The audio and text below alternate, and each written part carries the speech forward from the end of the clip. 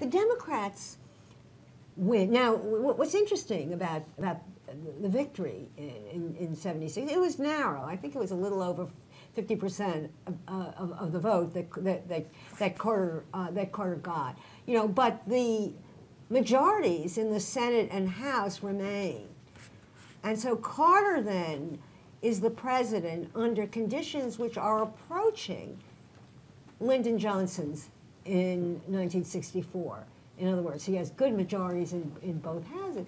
Now, that encouraged many Democrats to think, aha, the economy is getting better.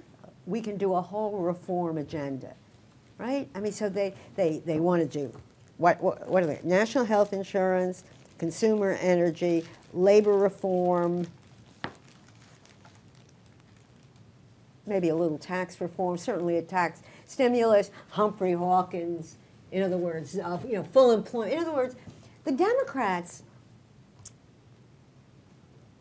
misread the economy too, in part because they were never forced to do it, especially with the new leadership, you know, which is more suburban, it's more affluent, you know, than the working class. But nonetheless, there is this notion that the economy is fine again, and so we can complete the reform agenda of the 1960s.